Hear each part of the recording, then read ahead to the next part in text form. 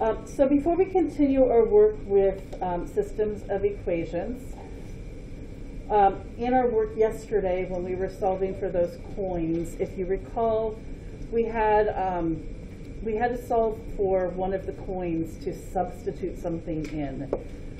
So in order to be really successful at using systems of equations to solve, you need to be pretty comfortable rearranging equations for review. Or rearranging equations. So I thought we would review it today. This is an equation in what kind of form? Who remembers what we call this one? Standard form. This is standard form. It is currently in AX plus BY equals C form. Thumbs up if you're remembering this. We want to solve it for Y, and what's that going to put it into? It's going to end up being in Y equals mx plus b.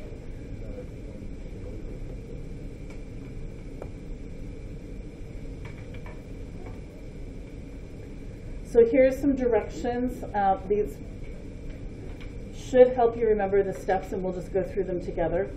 You're going to start by highlighting the variable that you were solving for. We are solving for Y. So you can circle it, highlight it, underline it.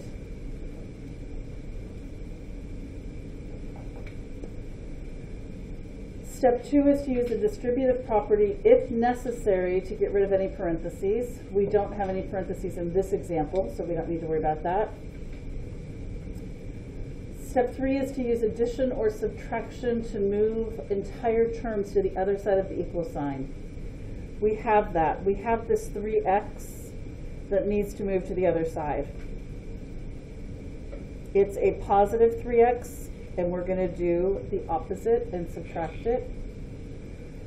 And we end up with negative 4y is equal to negative 3x plus 16.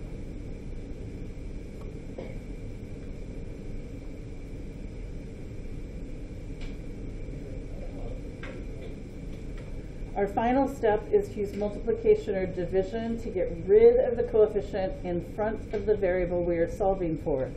That is negative 4. So we are going to divide it into all terms on this equation. Negative 4 divided by negative 4 gives us a positive invisible 1. So that leaves us with our y. Negative 3 divided by negative 4 is going to stay 3 over 4. That's our slope, right? But the negative over negative means it's going to be positive. Positive 16 divided by negative 4 is going to give us a minus 4, or negative 4.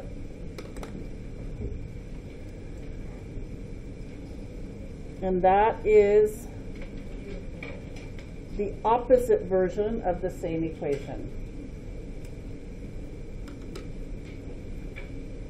So I'd like you to open this up and look on the inside.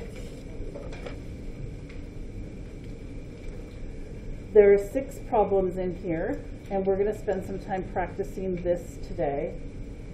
All of these you're going to be solving for the y. Some of them are also in standard form, like these 2 in the middle, and some of them are in point slope form. Let's do this first one together because it looks a little bit different. It does have a parentheses. So our first step is we're going to highlight the variable that we're solving for.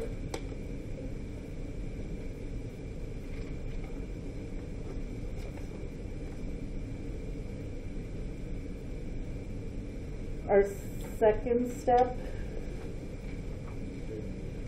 is we're going to use the distributive property to get rid of any parentheses. So we'll rewrite this one as y minus 3 is equal to 4x minus 8.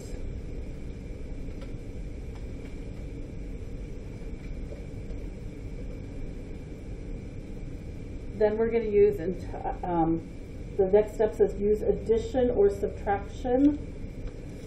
I'll move it back here. Use addition or subtraction to move the entire terms to the other side of the equal sign. We're still trying to get the y by itself, and this -3 is with it. So we are going to add it to the other side.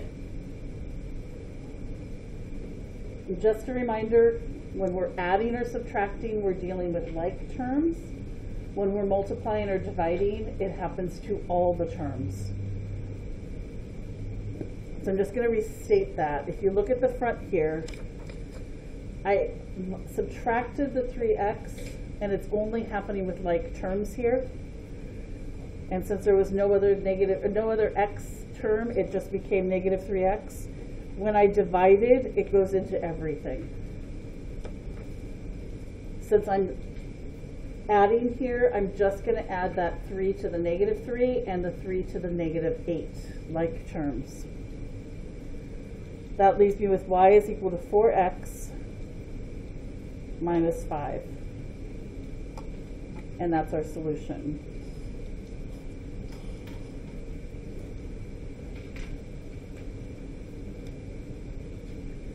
So I'm going to leave you with 5 more problems to practice, and we'll come back together in a little bit and check them. I'll have solutions for you to look at, and if there's anything you've got different than me, we'll talk about how to solve it and get some good practice in.